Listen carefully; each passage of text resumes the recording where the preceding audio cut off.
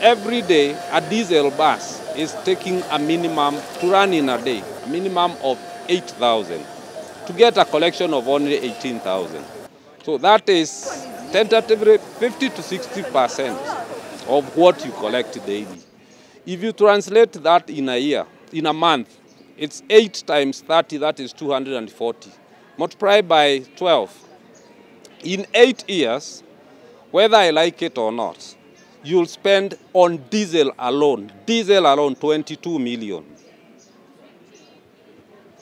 So, at the end of the day, it is more cost effective to spend the 21 million on an e-bus, and which will last you for the next 8 years, and you are a shareholder, as compared to paying diesel 21 million in 8 years and you are not a shareholder of any petrol station.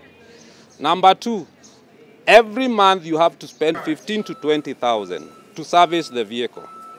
That is, per year you are talking about another 180 to 200,000. That is only oil, service, normal service. You have not touched on any other part like the bearings, like the greasing, like the tires, and there are other costs, the clutch, the brakes, the brake pads, the springs.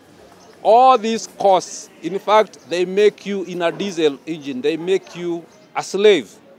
And that's why it takes you longer for you to recoup back your investment than as compared to the e-buses.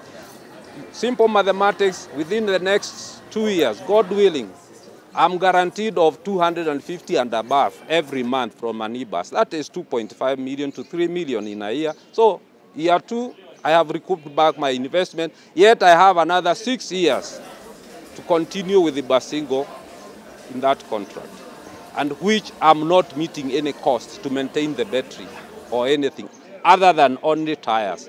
And this bus, within a year, you will not even touch on the tires.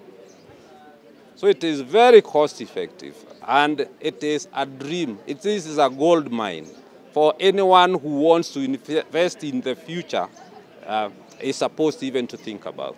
So don't look at the element of how much it is costing today, because whether you like it or not, you will spend the 21 million.